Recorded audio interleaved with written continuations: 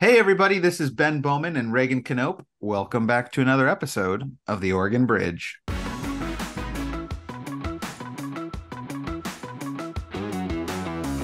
When I say I think we should be independent energy speaking, it's because I think those big decisions we have to make down the line are important. And we've seen that over the last 150 years, how much the pursuit of types of energy have cost lives. The commissioners needed to have tribal knowledge and understanding of intergovernmental relationships, as well as positions being represented by river basins. But it is a struggle. I think Emerson and I are in such a unique situation because we are the swingiest district. So we have the responsibility to probably listen to the majority of our district more than maybe someone who's in a safer seat.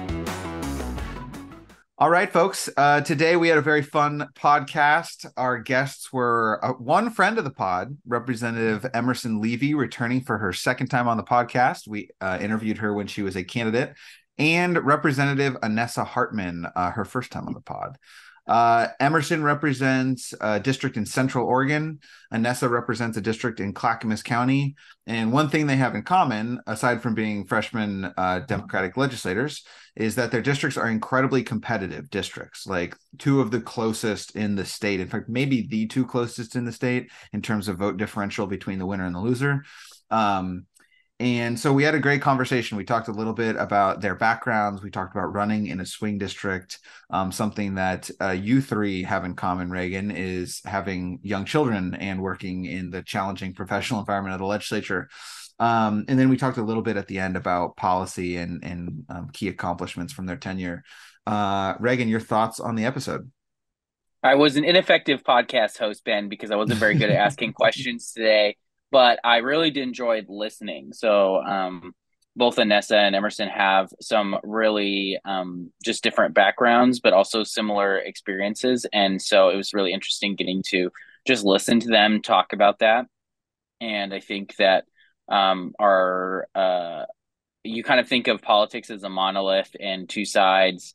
And we talk a little bit about that, about how there's individual people involved at each point, whether it's people affected by legislation, whether it's people advocating for legislation, the people voting on the legislation, the people who implement the legislation, all that stuff has human components to it.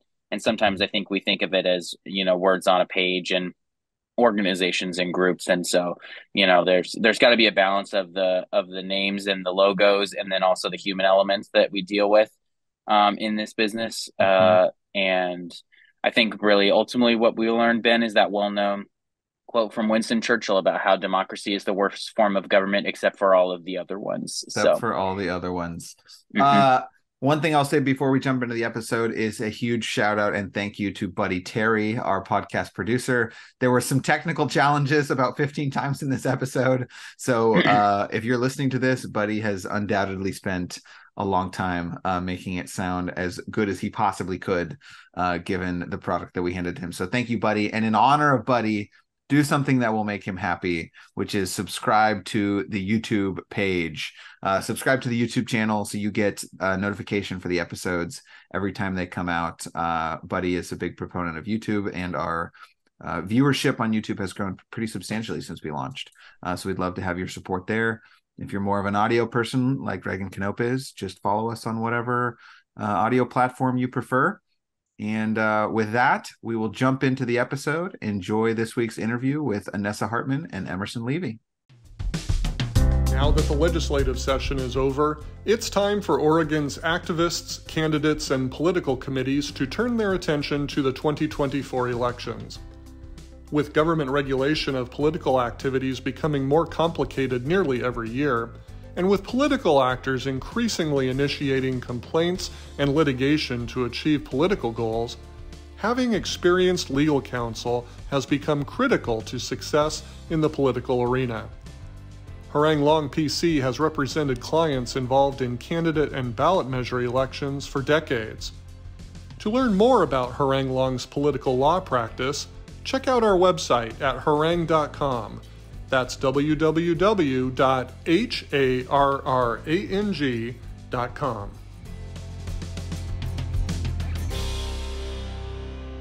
All right, Representative Annessa Hartman and Representative Emerson Levy, welcome to the podcast. Thank you. Thank you.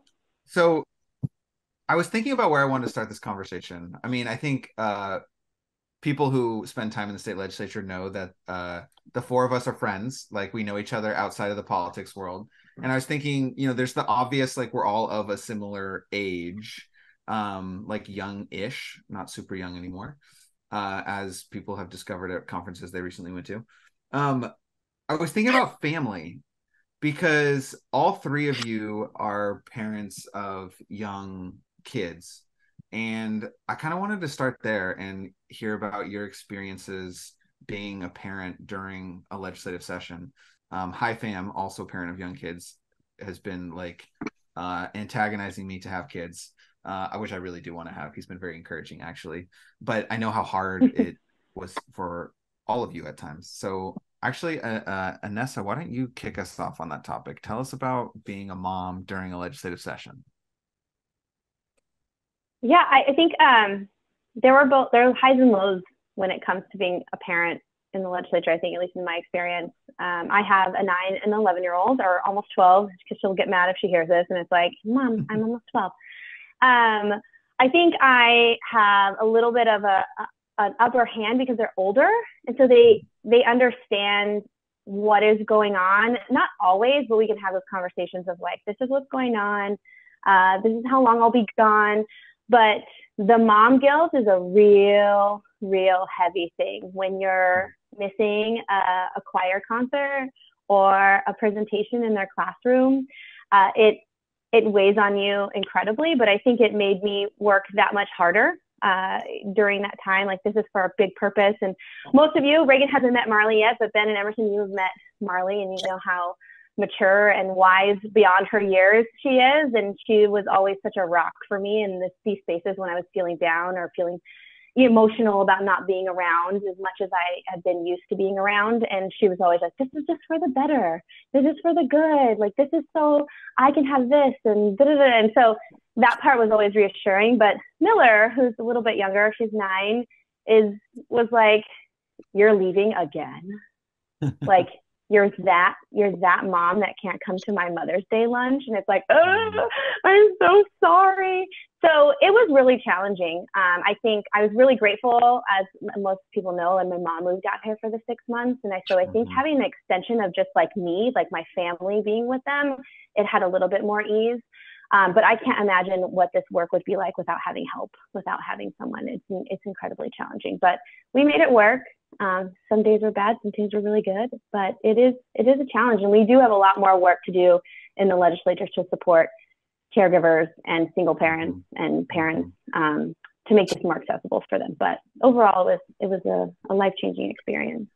Well, and Emerson, for you, obviously the distance is pretty significant. So you were not popping home every night to see your daughter. How was that for you?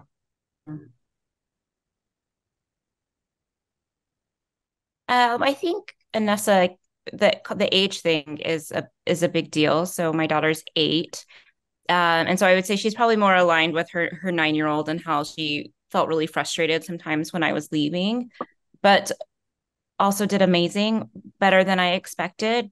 Really, my whole family rose to the challenge. But just to give background, I left practice law during COVID to do a pod in my house and all the things. So she went from me being home every single day as a stay-at-home mom and very active at her school. I was at her school all the time. I was on the PTO to mommy's gone Monday through Thursday, Monday through Friday. So it was a really big adjustment. And I think that if I had done it 2 years ago, it would have been almost impossible because she would not have the context to understand what I was doing. But now she does. And my husband, we don't have family help. He has a really busy career and he just took on all the childcare and did amazing. And my mom community here just really surrounded us and made it possible. But yeah, I mean, I won't say I've never cried in my office for missing something. And I'm missing her ice cream social tonight for a town hall. So I think it's incredibly, I just want to acknowledge that neither Emerson or I cried with this first question. Okay, so this is talking about our kids makes us very emotional. So kudos to us. Reagan, I'm also going to try to make you cry. I'm just kidding. But your kids are really little. And interesting thing for you, we actually talked about this before you were a host of this podcast when you came on the podcast. You also remember being a little kid when your dad was in the legislature. So I'm kind of curious how you have navigated being a parent who is also the child of a legislator. Yeah, I think that gives a pretty interesting perspective. So I was, I was three maybe when my dad got to the legislature, and then he was there for 6 years. So like 3 to 9 is where I spent my time, a lot of time community Salem, a lot of time staying with my dad's parents in Corvallis. And then always, we'd always have some sort of rental place in Salem. And for some reason, it was always so many ants all the time in all of these rental houses. And I never understood that. I was like, what is up with all these ants in Salem? They do not have these ants in Central Oregon. And then I think my dad left the state legislature the first time because my sister, Emily, who's just 18 months younger, it was probably a collection of us all at different times, but she was like in tears one day on the bottom of the stairs as he was getting ready to leave for Salem, being like, "Dad, why aren't you home?" And so he was like, I can't keep doing it. And so then he took a break and then came back when we were all older. And so it was a lot easier when we're all kind of in our middle high school years to really handle. And of course, I went with him to work at the legislature, and then coming back to work for him again with a 4 and a 2-year-old, or a 3 and a 1-year-old when we started. It was a challenge because there's a lot about, I think that the culture at the legislature, because you have that compressed timeline of you've only got the 6 months basically to do your session, they're constitutionally limited. They try to jam so much into that one period of 6 months. And there's a bunch of folks there, like for better or for worse, who don't have lives for or choose to put their lives aside, maybe is the nicer way to say it. And so they're always going, and so you have to kind of choose: are you going to be there all the time and sacrifice a bunch of stuff, or are you going to be home and sacrifice being there all the time? And probably sometimes that means giving up on some of your priorities and pushing the things that you want, because there will be other people in that space pushing your priorities. And not as big for me as a staffer, but I imagine that impacts a lot of lobbyists, a lot of legislators, a lot of advocacy groups. And so I think that I would really like it if the legislature found a way to be a little bit more family friendly in that front, not so aggressively, 7 to 7, 7 to 9 p.m. Right.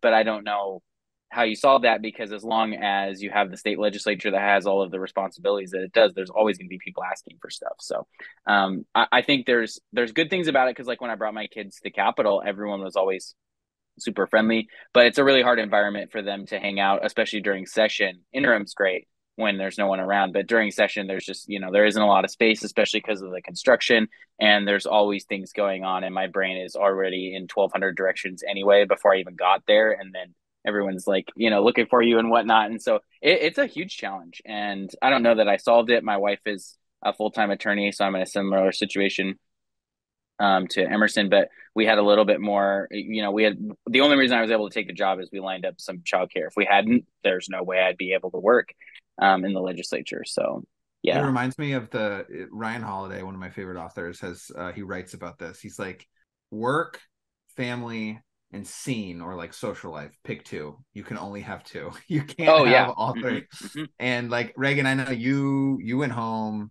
I mean, actually all 3 of you guys were basically, I think you pretty clearly chose work and family over the social scene. I felt lucky. Like I stayed down in Salem. I could go to the receptions. I came home when I wanted to and when I didn't feel like it, but it's one of the things that has me like not worried, but just I know that my life is going to change dramatically, and it seems hard. The thing that Emerson and Annessa can identify with that I cannot, thankfully, and Reagan cannot, is running as a candidate whose name is on the ballot in a swing district where hundreds of thousands of dollars are spent to defeat you, and hundreds of thousands of dollars, at least ideally hundreds of thousands of dollars, would be spent to elect you. Emerson, you've done this twice now, running in a swing district. You've also ran in a swing district with a family with like young kids who are like watching the mean things people are saying about you, and who, thankfully in your situation, who got to see mom get elected and now everyone calls her representative, which I imagine is its own cool thing. But tell us about the experience of running in a highly competitive swing district. I think you two are like the two swingiest swing districts in the state, closest margins. Yeah, so the very first time I ran in 2020, I did not have any expectations of winning that seat. It was just an opportunity to learn and, frankly, make some mistakes when no one was watching. And I don't think that I could have won my race without that experience.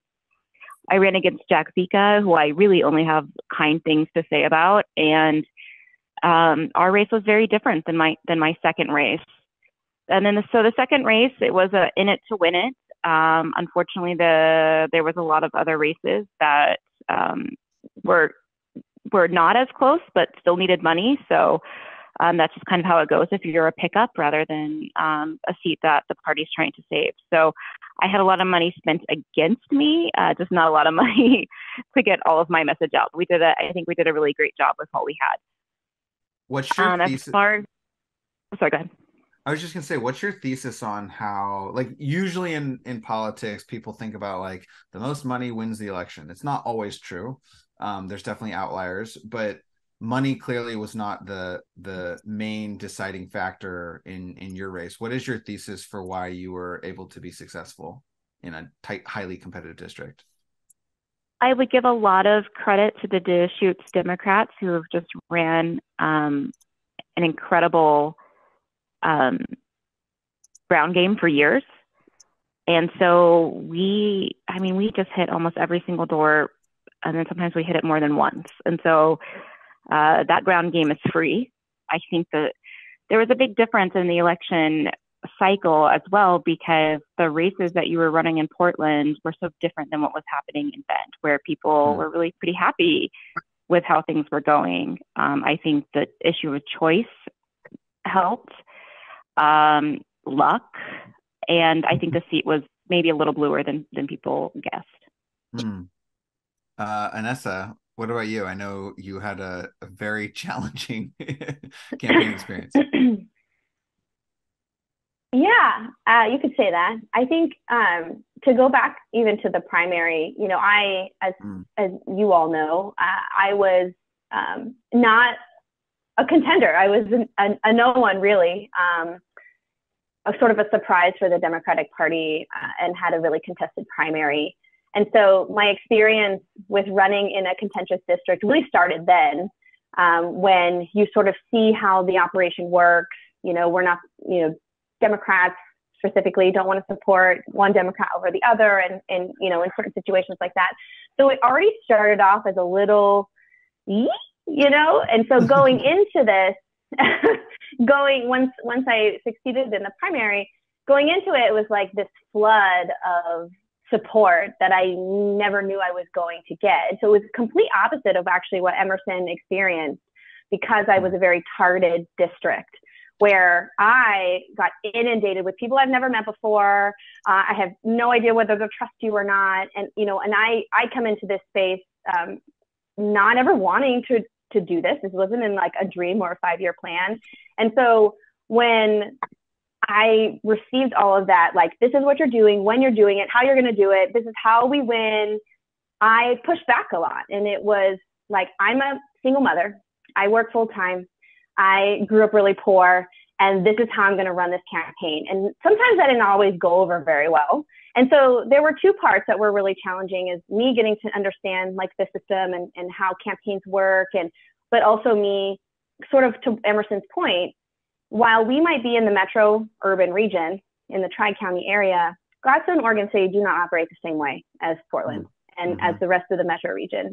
We are, for lack of like better words, like, we are rural. Like, this is how we operate as small town politics. And so for me, it was all about like connecting with the voters, knocking on doors versus fundraising, which, as we can all imagine, doesn't go over well for some people.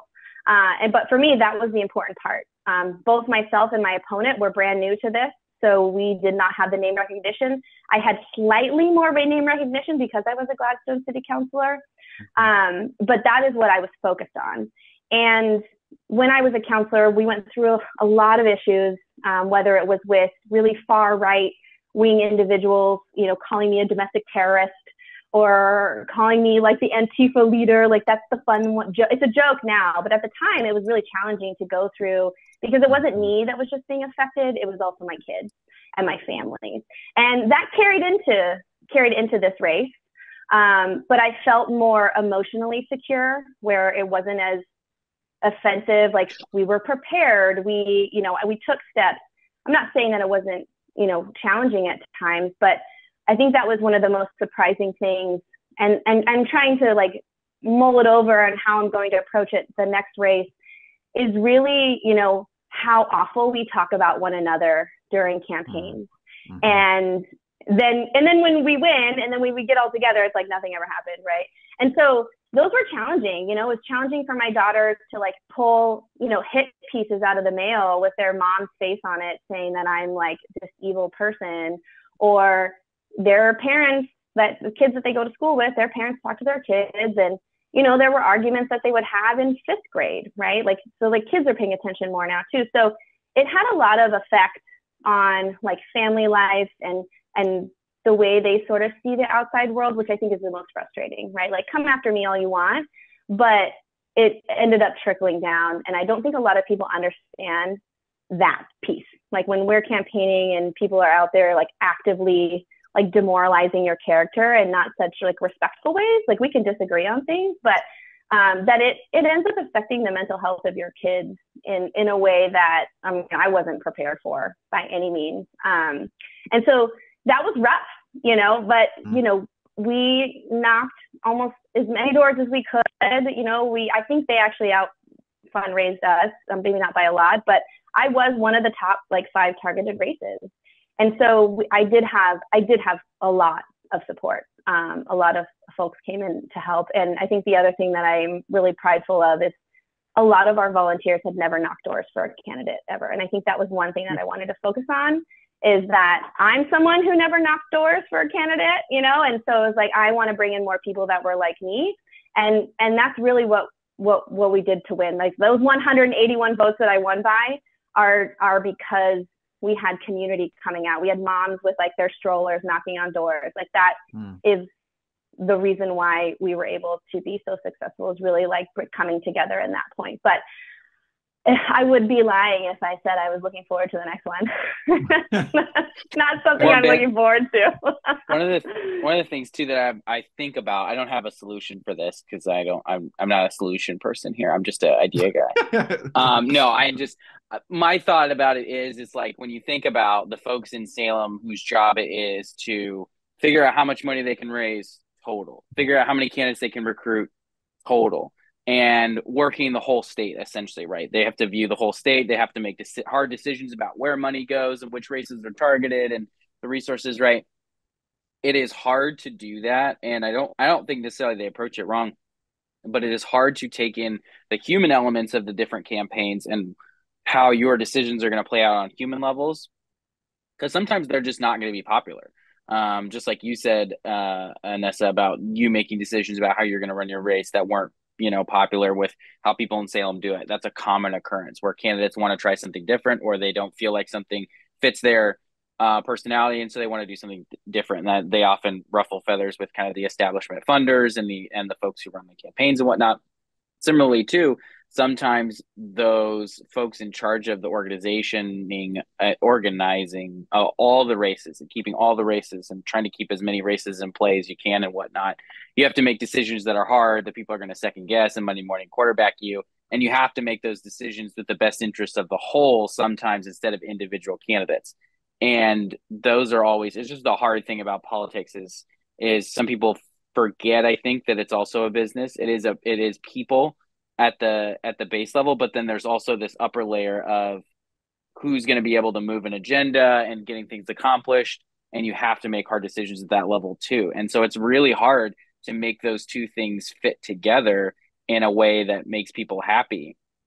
And I also do agree with the strange cognitive dissonance of being able to work with people in the Capitol, go out and fight on the campaign trail, and then come back and pretend like it didn't happen, which I always thought was weird. I think it's fine to acknowledge that things happen and we all like piss each other off or whatever, whether it was in the Capitol or on the campaign trail. I think it's weird that we shouldn't pretend. Sometimes I think some people think that we should just pretend things didn't happen. But that's also a balancing act because you got to be able to work with people across the aisle, but then you also have to go and run campaigns, and those things don't always go together. So I think that those are just some interesting observational things, and I don't think that there's necessarily solutions for them, but they're just it's weird to think about them and how weird of a business this is. Yeah, that's super fair. Were you gonna say something, Annessa? Or that was Emerson, sorry. No, I just had Annessa's story made me think of, when she mentioned other parents and kids. That was the hardest part for me too, because I can take it, but my kid is young. And I was really nervous about how it would affect her and like what would her friends think about me, what they're seeing on TV, because I've always, I'm like a safe person. I'm Jay's mom, and that felt really that was the most vulnerable point for me. But it kind of switched when my friend told me, and several friends told me that their kids just didn't buy it because kids are smart, right? Kids are intuitive. But also my favorite story is one kid went and got a rock and she was going to throw it at the TV. To defend your honor, basically. Yes. That is fantastic. This is interesting because like I think one thing I admire and appreciate about both of you is I think you were two of the leading proponents of like reaching across the aisle and trying to build relationships with the other side. And like to Reagan's point, the system is built on like after the session's over, we go back to our communities and we say, this is what we passed. This is what we did. This is why I'm running for the next time. And someone else says they passed the wrong things. The outcomes aren't good enough, whatever. And like, we're supposed to litigate that fight in a small d democratic system. And then the voters elect the person. But I think the hard part is like, the like Annessa's Antifa attacks, like those are just bad faith. Like those aren't based in reality. No one believed those were true, including the people who published them. And when things get like that, that's when it makes it really hard. Like if someone campaigns against you, the person who campaigned against me in a safe district, not trying to compare, but like he did do like a little mini attack mailer. But it was basically about how like I support affordable housing. Something along those lines. I was like, okay, true. I do support additional affordable housing. That's easy to kind of reconcile with at the end. It's the personal stuff, which I know both of you experienced to weird degrees in your districts, that like, it's cool that even after that, you were willing and interested in building the relationships on the other side. All right, Annessa Hartman, you, I believe, are the third Native American person ever to serve in the Oregon State Legislature. Is that correct? That is my understanding. That's what I've been told. So we hear First Nations, though. Ah, can you First Nations? Yeah. Can you explain what First Nations means? So in Canada, we identify as First Nations. So here, Native American, but in Canada, which is where reservation is currently, present day New York is where my people are from, but there's First Nations. So the First Nations to be there.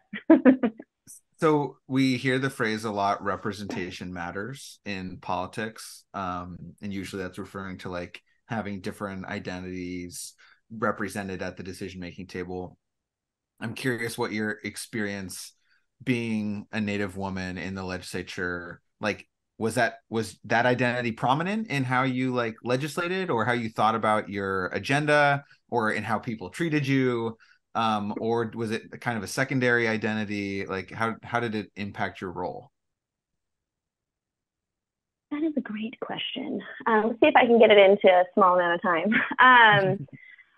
So I think at like any point in time, like as soon as I wake up, it's like I'm always an Indigenous person. Like the way I was raised, like my values, my morals, the way I look at things, the way I, again, like wanting to bring people together rather than dividing this, like putting a line in the sand.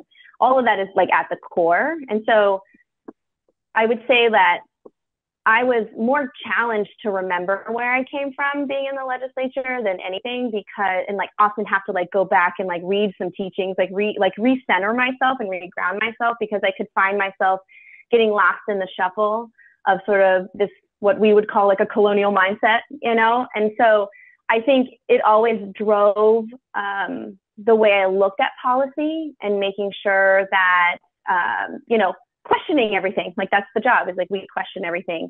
And I think that really led a lot when I was looking at, you know, certain bills, you know, like the ODF&W bill 3086, looking at examples of like that, of like, how is this policy, especially when it comes to land use or climate or environmental, how does this affect our tribal partners? And I don't want to say that I was surprised. I guess I wanted to be wrong at how little we interact with our tribal partners.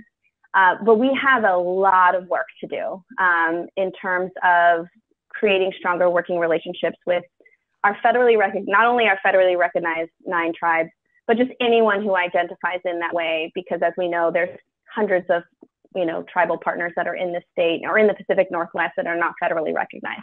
I know that it's like what I, you know, verbatim from someone we will not name, you know, it's not our responsibility to talk to anyone else but the other federally recognized tribes, or even it is not our responsibility as state legislators to consult with the tribes, because that is a governmental role. That is their role. So there was there were a lot of hurtful moments. I mean, I think there were really angering times that I would drive home and it's like, God, what am I doing? Right? Like there would be times I was like, I really feel like this is a waste of my time. Like nothing is going to change. It was very defeating sometimes.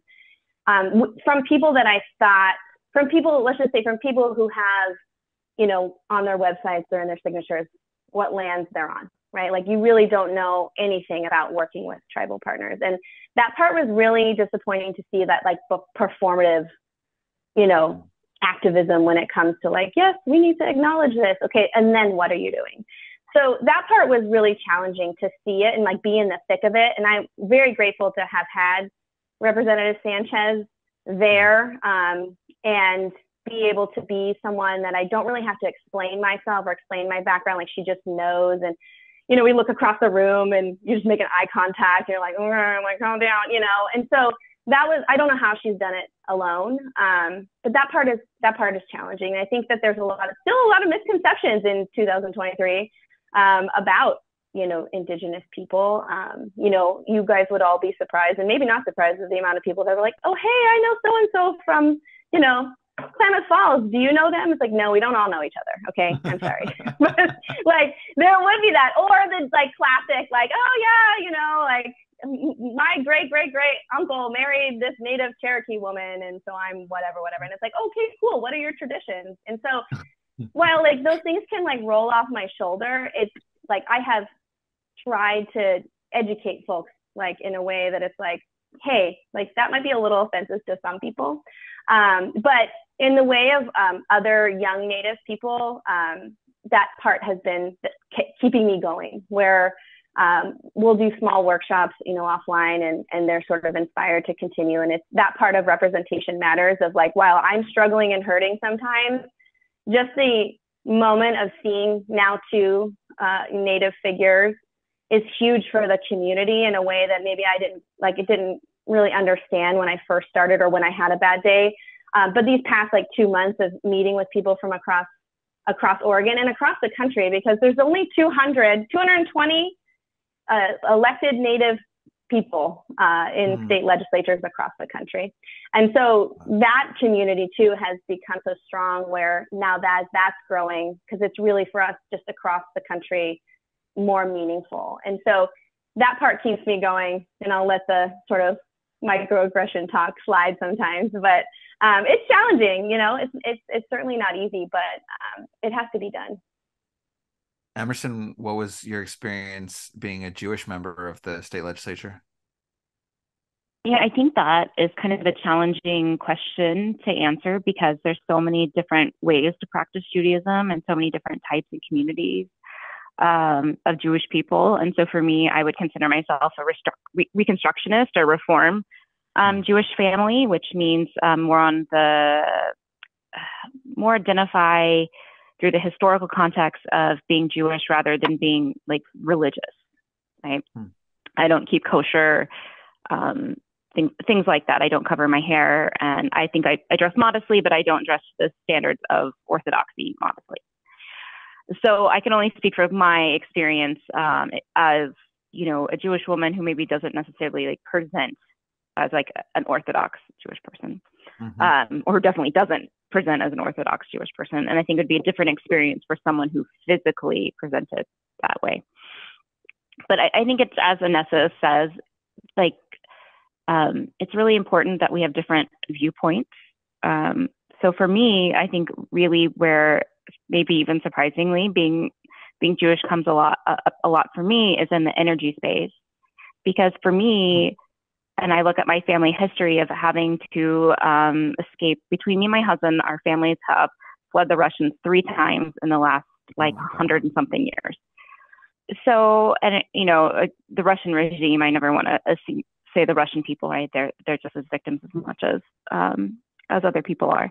But so I cannot not say, that's a lot of knots, that energy is security, right? It is. And I know sometimes people say that that's a Republican thing to say, but when your like family and people have been wiped out over oil and energy decisions, how can you not see it that way? And so I think that's just a different perspective that you bring just based on your background. And I think the Jewish background is kind of unique in the fact that it is a lot of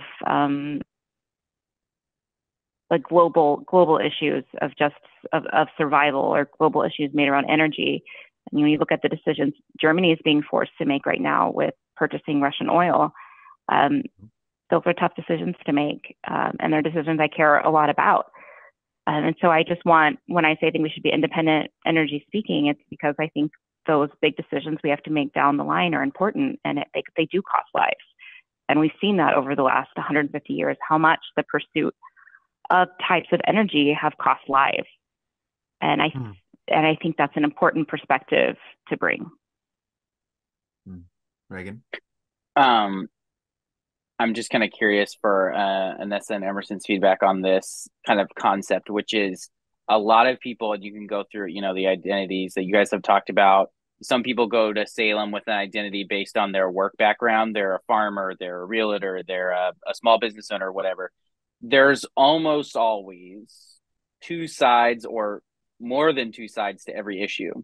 And so you go there trying to represent whatever it is, the identity that you've brought with you to Salem, or the identity that you have, or a particular aspect, because we have a lot of different facets that we bring, not just, who we are, but where we came from and what our family's made up of and what we do for work and all that stuff. So we all bring all that. Weighing those when they're in conflict often seems difficult. And then also, as an elected person, you have to weigh the entire community's needs because you represent the entire communities. But there's this, I think some people have this idea that you're either only representing your identity or you're only representing the district, and you can't ever do both, or you can't ever bring both.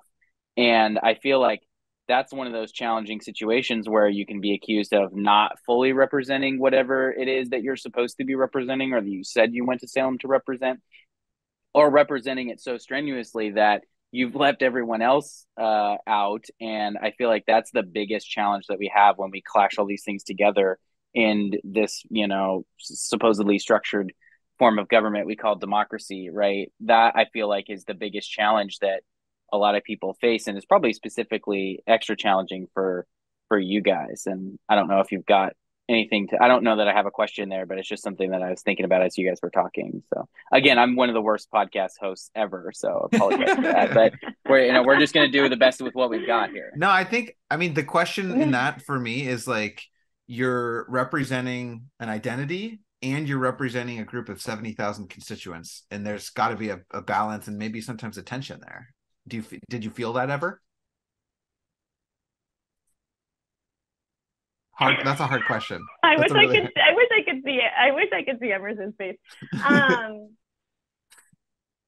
would say there were moments that I felt that, and the one that is coming to my head, and it won't be a surprise to all three of you, is the River Basin bill, is the 3086. Mm-hmm. I would say a good amount of my constituents were completely against what I was supporting, when I was supporting that the commissioners needed to have tribal knowledge and understanding of intergovernmental relationships, as well as the positions being represented by river basins.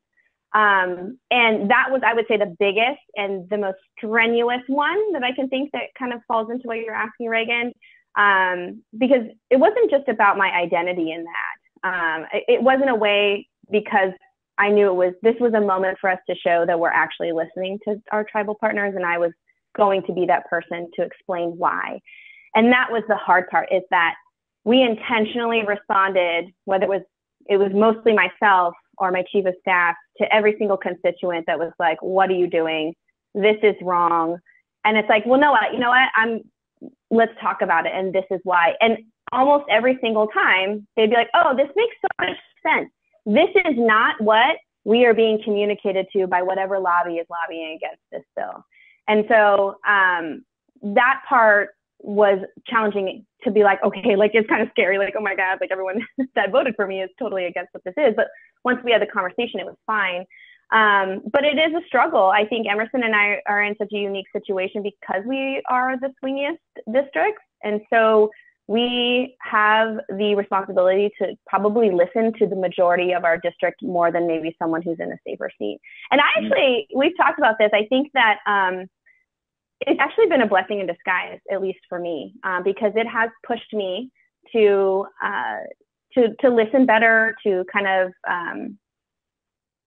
see where people are coming from and not just have blinders on, which I think has made me a better legislator. And so I am grateful for that. I was, nervous about it in the beginning, but it is something that I have found to be a little bit of a blessing. Any thoughts, Emerson? I would say I would agree with that when you're in a swing seat, you have to fight for everything. And in that, you really create this bond or dedication with your district and the people that are in it, because you never take anything for granted.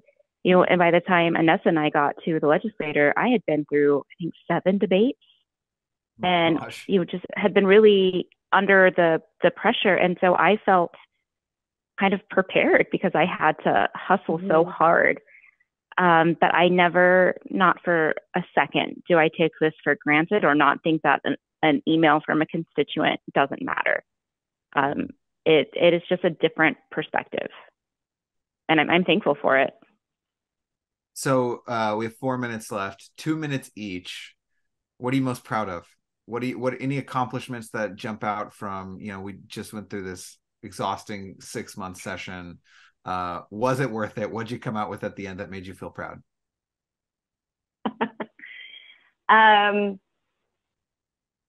would say that, again, the River Basin bill was a big win. It didn't intentionally, that wasn't my priority at all. I think my biggest accomplishment is. Can you explain that bill real quick? I don't think people will be super familiar with like what it did and what was at stake. So the House Bill 3086 changed the way we structure our Oregon Fish and Wildlife Commission from congressional districts versus modeling it off of the Oregon Water Resources Commission, which is out of River Basin. So it's a little wonky for people who don't know much about how our water works in the state, but it basically follows river basins that each of our areas pull water from. And it hasn't been changed, I want to say, 50 years. So it was a pretty big deal. And then the other big deal is that if you choose to be a commissioner, you have to prove that you have knowledge of how tribal governments work and have working relationships with our federally recognized tribes. So that was a big one. But I think personally, what my number one priority was coming into this was the Campus Survivors Bill, which was House Bill 3456, which requires all of our college campuses, private, public, and community colleges to have advocates on campus and provide free legal medical advice and amnesty policies. And we were the 8th state to pass that. So that was, Hawaii beat us by like 1 week. We should have been the 7th, but we're 8th state. That was a huge one for students, and that was one of the more rewarding experiences I had this past 6 months. And Emerson, I think I know what you're going to say. Yeah, absolutely. Actually, I was going to say something else first. I think the one thing that all four of us did really well, despite, we all obviously have allegiance to our party, and that's important, but I think we all really managed to kind of captain our own ship. And that's kind of what I've done from the beginning of this, especially in a difficult race. It's you in your office, you're part of a caucus, but you need to, be responsible for your own decisions and captain your own ship, and to maintain that. And I think all of you have done a really good job with that. Obviously, I'm most proud of Alyssa's Law, which is the worst acronym in the world, called SPAT devices, Silent Panic Alert Technology. I know it's the worst in our schools. And so it's really kind of not the easiest to explain, but basically on teachers or anyone who's in authority's phone is an option to automatically connect very quickly to a police or emergency if it's a bad guy event or if it's a kid having anaphylactic shock. The first 30 seconds of an emergency are the most important. And basically, this technology allows communication and enhanced response time for those first 30 seconds. And, I always to just show the importance of it. If Uvalde had this, they would have had a 10-minute warning. And so I just know that this will save lives. And that's probably the proudest thing I've ever done. What I love about that is... Oh, sorry, didn't mean to cut you off, Emerson. I was going to say, in my professional life, I shouldn't say. What I love about that is when you were on this podcast before we were actually friends, you talked about Alyssa's Law, and you talked about passing this in Oregon. You campaigned on it, and then you did it. It's very full circle and cool that you got it done. We are at the time. You have to go talk to constituents. Emerson, Annessa, you've got to go probably pick kids up from school and get back to your regular lives. But on behalf of the podcast, thank you for making time to come chat and talk to our listeners. Thank you for having us. Thank you. Bye, guys.